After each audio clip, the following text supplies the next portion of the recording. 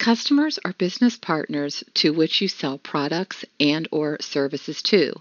They are available for selection in sales orders and customer BP invoices.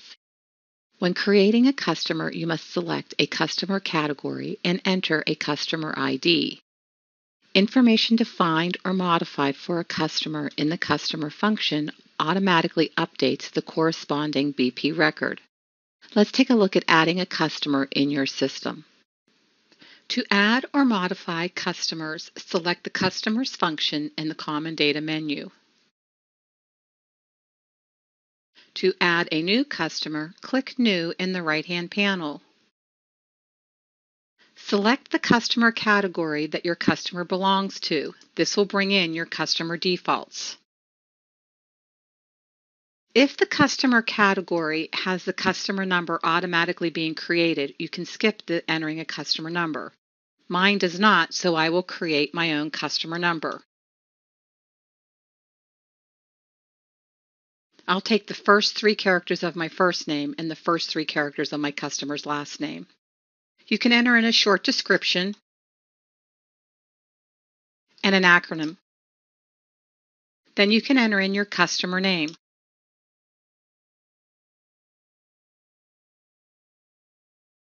You can enter in whether it's a physical person and a second name if you want.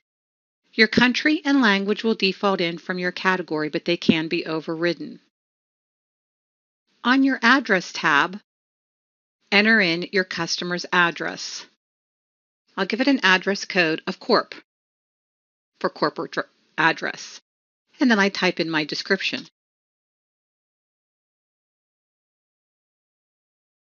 I enter in the address.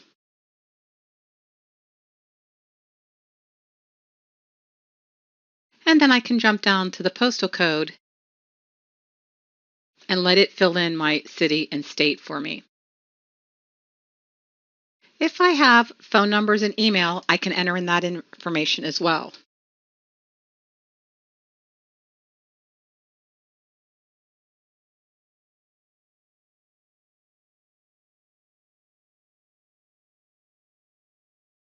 If I have more than one address for this customer, I could enter in a second address.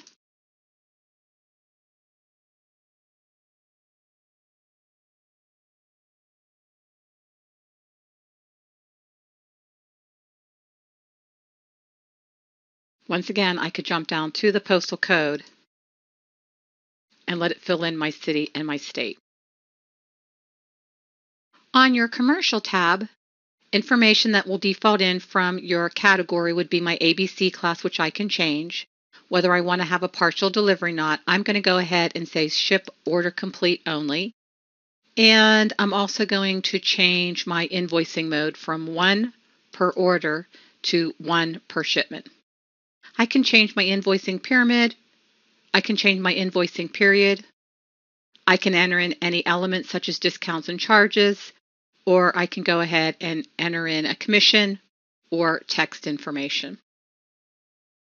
On my Management tab, I can change my customer type from normal to temporary, but this is going to be a normal customer, so I won't have to enter in the address. I'll use the address that I supplied on the Address tab. I can also change whether they have a credit hold, any type of customer relations, or management and points token if I'm using that type of a system.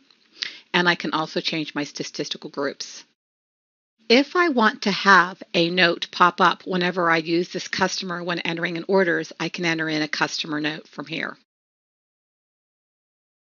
I go ahead and put in my priority for my note type.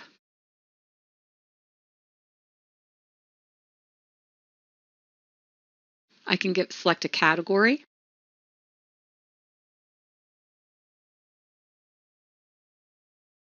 I can have an effective date and an expiration date.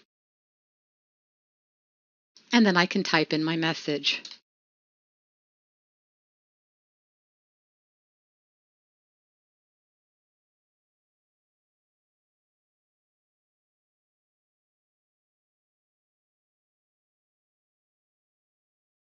And this will add a note onto this customer. On my Financials tab, I can enter information for my bill to, my pay to. I notice I also have my addresses for there. I can set my standard accounting code. If I don't want my default, I can always go ahead and select my correct accounting code. I can set my tax rule. I also have my payment terms, and I have payment days. A payment day will be a default day that, regardless of the payment term, the bill will be due on. I can put in 15th, so it'll be due the 15th of the month, and I can put 99, and it'll be due the end of the month. So if my payment terms calculate to the 14th, it'll make the payment days 15. And if my payment terms calculate to be the 18th, it'll go to the end of the month, which can be 28, 29, 30, or 31. I can also change my late or my discount code. I can change my payment bank, or I can leave them all the same, as well as my reminder types and my note types.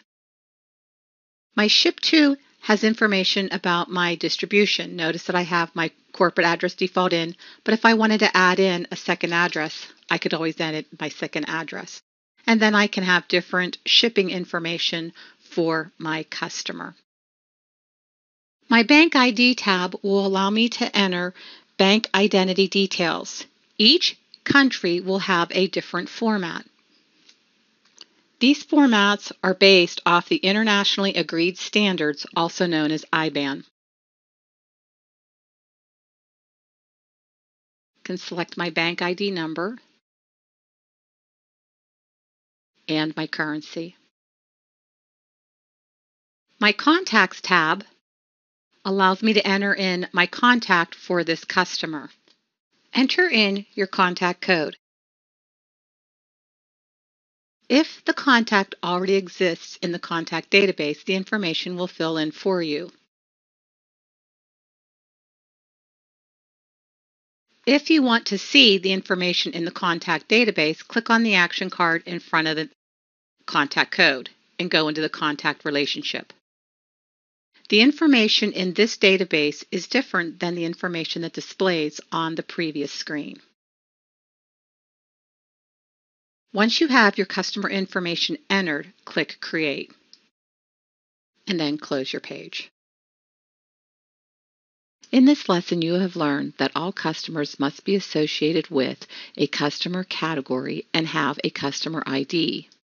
The default information from the customer category can be modified, and any information changed in the customer will change the associated business partner.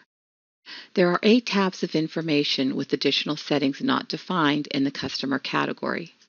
And finally, the system creates customer-specific address codes based on the customer ID.